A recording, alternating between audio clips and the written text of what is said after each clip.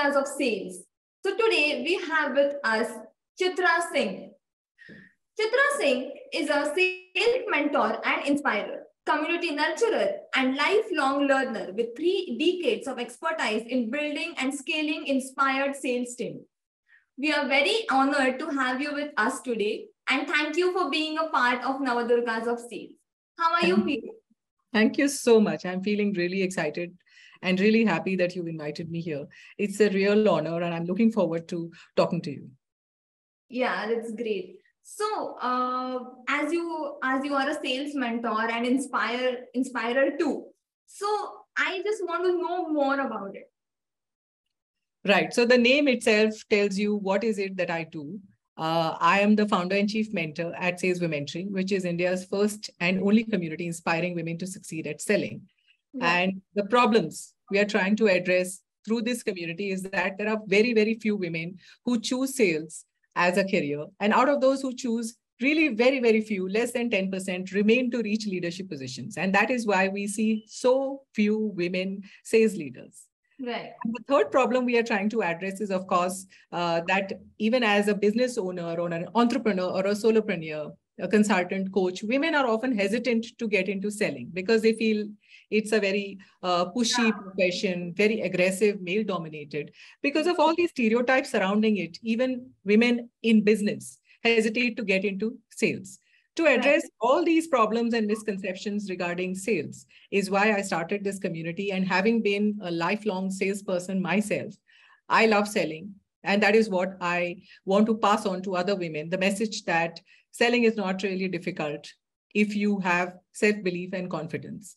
So the purpose of my community is to enable 1 million women to sell with confidence. And confidence is the key to being successful in sales, is what I believe. That's great. That's great. Lovely to hear from you that. So how did you get into sales? Right. So it was like a default career choice. I would not say I took a took a decision to join sales. It was more when just fresh out of graduation, I applied for a job at Johnson & Johnson. And that was my first exposure to sales. And this was more than 30 years back that I joined Johnson & Johnson. And out of more than 1,000 people who applied, I got selected and went in as a medical representative. And as you know, that is one of the most difficult jobs. That was my initiation into sales, but I loved it. And wading through Mumbai rains in the rainy season, of course, making calls at sometimes 9:30 p.m. in the night, because my list of doctors were some of the most famous people, famous doctors in Mumbai. And meeting them at 9 p.m., facing these challenges, traveling by the locals, and so on. That was my first foray into selling. But that started my lifelong passion and love for sales, because I realized that sales is a way in which we can help people, we can add value, and we can really make a difference to people's lives. Right. And that's why I got into it. Right. So, there have been a very few women in top positions in sales. Why? Right. So very good question. We touched upon it briefly when I first talked about it, that very few women proactively choose sales careers, and even fewer remain in sales careers to reach the top. And there are many, many reasons for this. Stereotypes, gender biases, the belief that sales is too aggressive a profession, full of pressure, target, too much traveling, safety issues. Right. There are lots of concerns amongst this. And most important, I think, is the fact that women feel we have to do after office socializing, networking with the boys club, so-called, because there are so many boys in sales, and this intimidates them. So it kind of puts them off from choosing a career in sales. But more than everything else, I think the barrier inside us, that we believe that we cannot sell. We are afraid of going out there and selling. And this fear of rejection, this fear of failure limits us into choosing a career in sales. Due to all these reasons, I do think that the number of women is few. At entry level, there are 40% women who choose sales as a career, but it becomes fewer and fewer. By the time you reach the leadership positions, it's less than 10%. And that's a problem we are attempting to change by positioning sales as a career of pride and choice for young women today. And by talking about the many benefits of selling, everyone knows about the cons of selling. or the disadvantage, but not very many highlight the benefits of selling, which means it's a high visibility, high revenue generating role. It's an opportunity to travel, to meet people, to see the world, and more importantly, contribute where it matters to the organization. So your progress in your career is accelerated. When you contribute in a highly visible position, your promotion and acceleration is much faster in the organization. And not in the least to mention, of course, the fact that you can earn incentives, which are sometimes twice or three times your salary. So the earnings are many, the benefits are many, and they overshadow the disadvantages of sales. Right, agreed. So I want to know from you, how was your first sale? Because it is something that everyone ये जब हम याद रखते हैं हमारा पहला sale. Yeah, actually it was Very really memorable. funny. So what was yours? Funny. It was really funny because I remember, again, we are going back to J&J. It was pouring rain in the rainy season in Mumbai, and I had actually waded through. My clothes were wet, and I was in the hospital. And after JJ Hospital, I had to make a call at the opposite side of the road in a chemist called Shah Chemist. Till today, I remember, and I had to reach there at 1 p.m. Right. And after finishing the doctor calls for morning, I had to meet the chemist to find out whether he had enough stocks of our products. And I reached the hospital, but I was unable to cross the road because of the water and the fact that it was raining and pouring. I reached there at 1:05 to the chemist instead of 1 o'clock. And we had a journey cycle plan. So my immediate manager knew where I was supposed to be at what point in time, because I was supposed to follow the plan. And when I reached there, to my horror, he was already there. My boss was waiting for me at the chemist. He didn't say anything. We finished the conversation with the chemist and we came out. Then he asked me, so I said, I just stammered. And I knew I was late. So he said, so why were you late? So I said, sir, boss, Barish, I did not know what to say. So he told me that, listen, we are not here to make excuses. We are here to make a difference to the customer's life. And the first thing we do is to show up. Irrespective of the situation or circumstances, we are not here to make excuses. We are here to show up and give our best every single day. And that was the starting point and the biggest lesson I learned in my life, that if you value the customer and his or her time, that's when they will give you that value in return. So this was my first non-sale, I would call it. It was not really a sale, but it was a lesson I remembered for life. I was, of course, successful in J&J because the doctors, the chemists, all of them gave me really good feedback and I was on target. But more important than making the sale or closing the deal, it was the lessons which I learned, which I carry with me till today. So, do you feel you have any experience or resistance when you're leading men? And why is it so?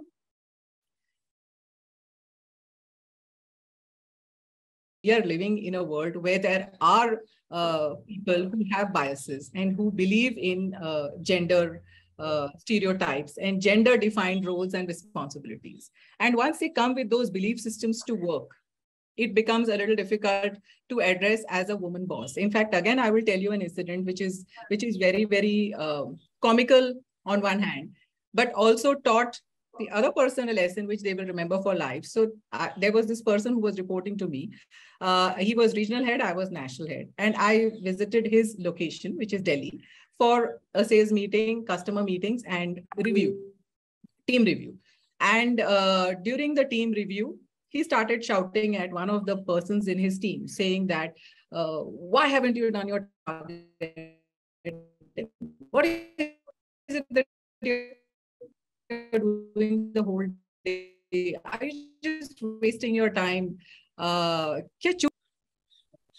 It froze in the middle. Maybe you will have to get rid of that. So the question he asked was very interesting to the young boy who was not on target. So he said, "Kya kar raha tha tu whole day? Time waste kar raha tha kya? Chudi pen ke office mein baitha tha kya?" That's what he said. So I was silent. The whole room was silent. And then I told all of them, why don't you all leave the room? We will continue the review after 5-10 minutes. I told that young boy also, who was getting very nervous because he realized that it was not a comment to make. Right. And I told him, you please leave the room. Come back after 5-10 minutes. And then I was wearing bangles that day. I asked my manager, "Ye kya hai?" in Hindi. What is this? And he said, "I'm sorry, ma'am." I said, "I did not ask you to say sorry. I just said, ye kya hai?" Then he said, "I have learned my lesson. I will never again repeat it. And what I told him was that women are the most important people in your life. The woman who held your hand and taught you how to walk, your mother. Yes. She is a woman. The woman who now walks with you through life, your wife, is a woman. And the woman who walks with you in the office and holds your hand and mentors you and guides you in your career, again, is a woman. So if you respect women and believe that success is not defined by gender, and a leader is not defined by their gender, but rather by the work they do and their actions. If you believe that, you will succeed in your career. I hope you remember this. And then finally, he got what I said. And till today, we are friends. And till today, he remembers that first lesson. And he says, I have the highest respect for my women managers. So this was one incident, but I dealt with it firmly and confidently and passed on the message in a very dramatic way, more in Bollywood style, by saying, ye kya hai? But the message went across. So sometimes you have to deal with it with humor, sometimes with firmness, but the way forward is never to confront, because often people are shackled by their limiting beliefs. And sometimes they are not even aware that these are limiting beliefs or stereotypical behavior. And you need to make them aware and then take them forward towards the progressive path. Lovely. You are a real Durga, I must say. Yeah.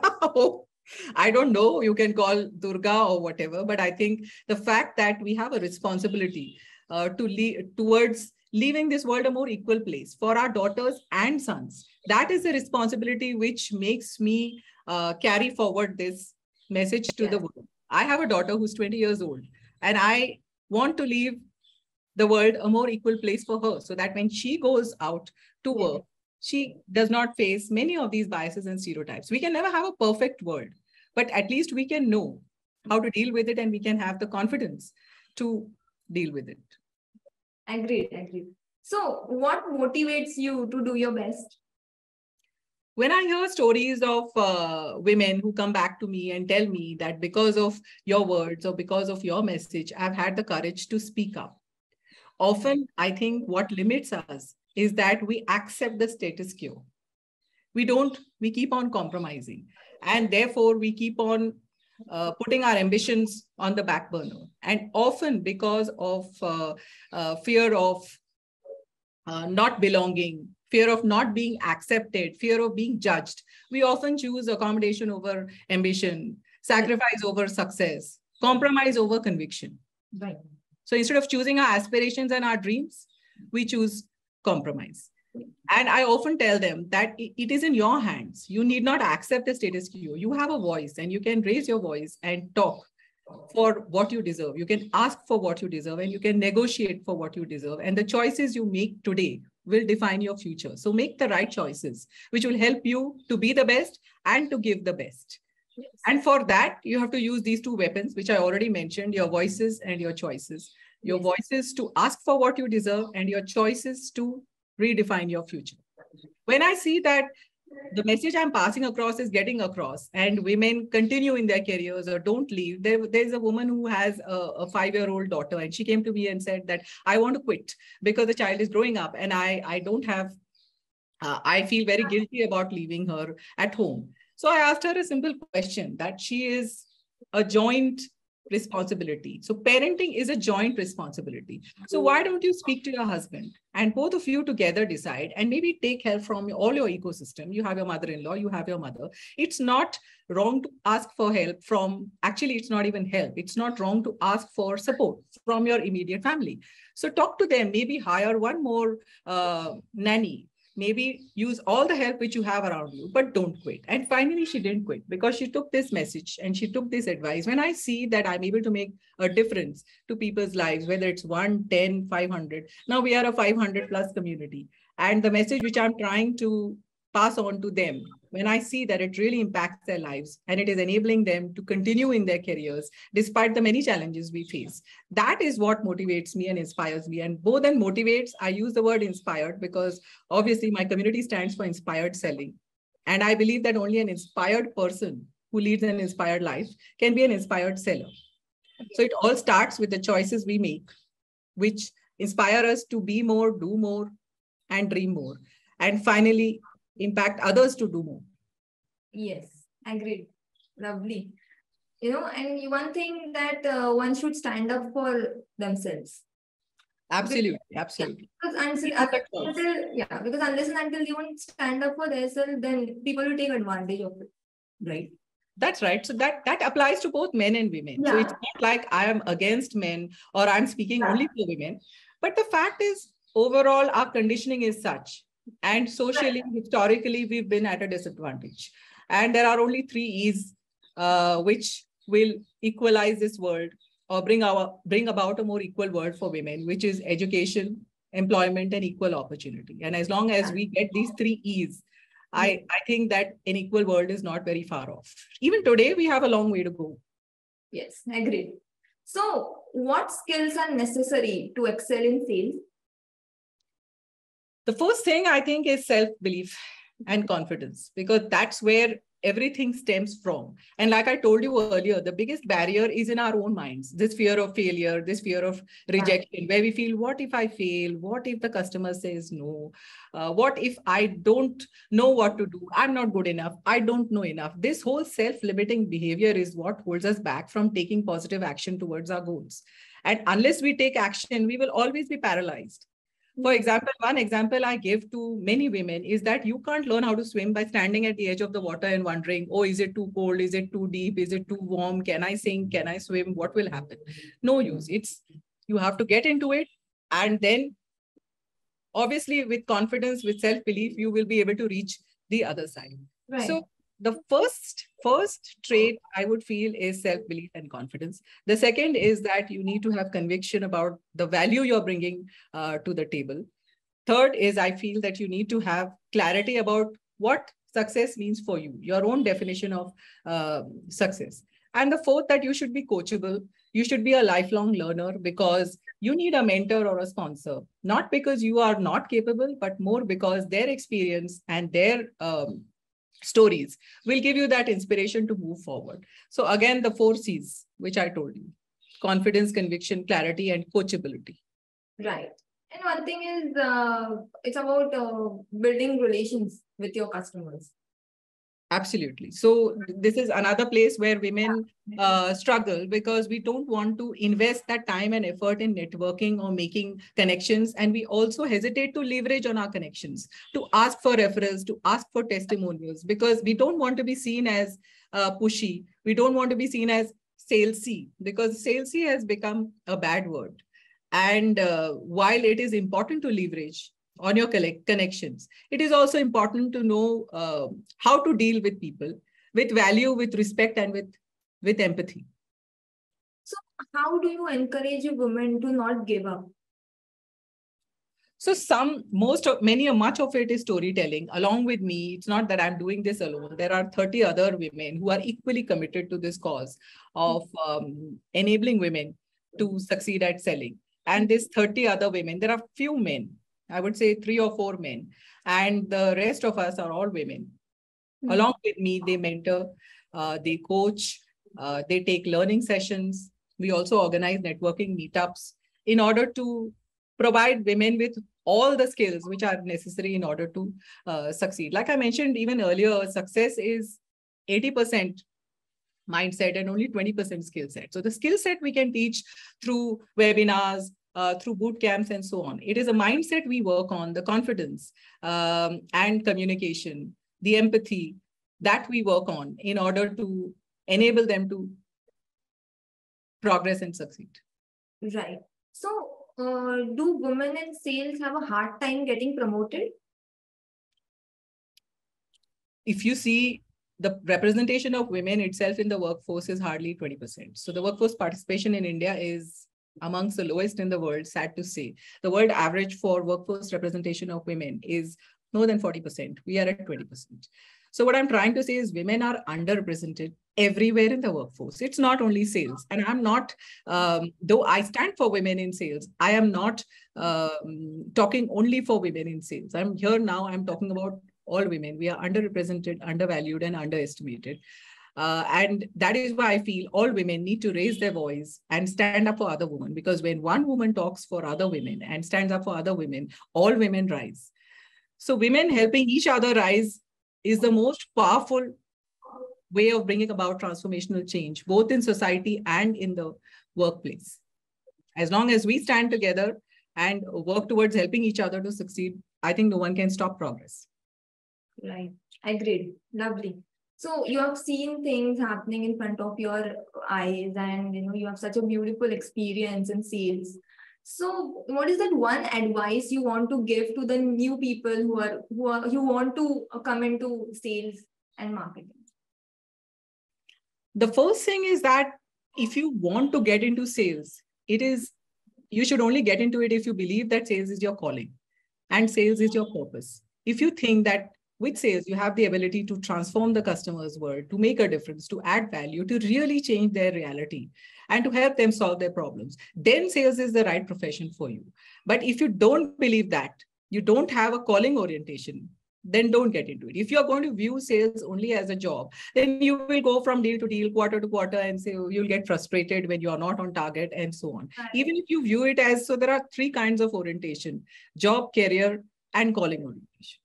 Right? So the people who have a job orientation are just doing it because they want a job and they want money. Those people who have a career orientation are slightly higher on the ladder because they want to make something out of their lives. They aspire to be successful in their lives. So they will take the actions which are necessary. But the highest is a sense of purpose, where sales is your purpose and your calling. And that willingness to serve is what spurs you on every single day, what inspires you every single day to go out and meet customers. So if sales is your purpose and calling, choose sales. Otherwise, I think you're in the wrong place. The second is approach sales with the willingness to serve, with a customer orientation, and be customer centric. Otherwise, you will always do what is easy for you. Don't do what's easy for you, do what is right for the customer. So customer centricity is really important. And the third, I already talked about many times, is value, right? You give value, you receive value. So value in terms of the product you offer, value in terms of the way you treat the customer with respect and empathy, value in terms of what you bring to the table, so that it leads to a win-win rather than a win-lose. So these three things, if you keep in mind, I think you can be successful in sales. Wow. Agreed. There is so much to learn from you. Thank you so much. You're a true inspirer. Thank you. I know I'm repeating it again, but you are a real Durga. And, thank you so much for being a part of Navdurgas of Sales and making it a huge success for us. Thank you so much. Thank you. Always pleasure to talking to another woman. And if I could inspire you with my words, I would consider myself honored. I'm grateful. And I'm sure all the lovely women out there, once they will watch this video, they will also get inspired and motivated by you. So, I hope some men will watch it too, because we can't progress without them, right? We need allies. 50% of the population is women, but 50% is men. And therefore, we need both to work together in order to usher in true equality. So I do hope a lot of men, including Ravindra, will watch this, and yes, absolutely, it inspires them too. Yes, definitely. So thank you so much for coming here.